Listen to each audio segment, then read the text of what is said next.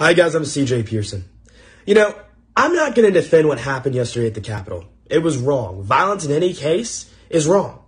Seriously, it is. I'm not going to defend that because I'm a conservative. Conservatives don't do what happened yesterday.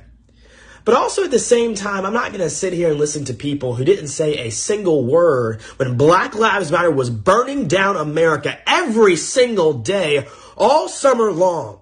Burning down small businesses, vandalizing cop cars, throwing rocks at police officers, and didn't say a single thing and said that we didn't have a right to criticize them because they were rightfully upset. That is the argument they made all summer long as we watched America burn every single day. And they have the audacity to say that all Republicans are responsible for what happened yesterday. All Trump supporters are responsible for what happened yesterday. All conservatives are responsible for what happened yesterday. But what we've seen from the president and so many more people are people actually saying that what happened yesterday was unacceptable. We went to the Capitol for a peaceful demonstration, and when it turned violent, most of us, except the bad actors, left. And honestly, there's some debate about who those people really were now.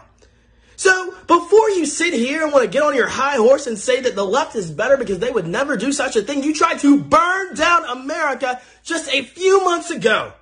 So you don't get to lecture me. You don't get to virtue signal me because where were you when America was burning again just a few months ago? You told us that riots are the language of the unheard when you quoted MLK. You told us that they had the right to be angry because all that had happened to them, so they had the right to burn down local communities that they did not even live in because they were angry. So you don't get to blame every single Republican in America for what happened yesterday when we weren't even there, when I wasn't there to do anything, to even take part in it.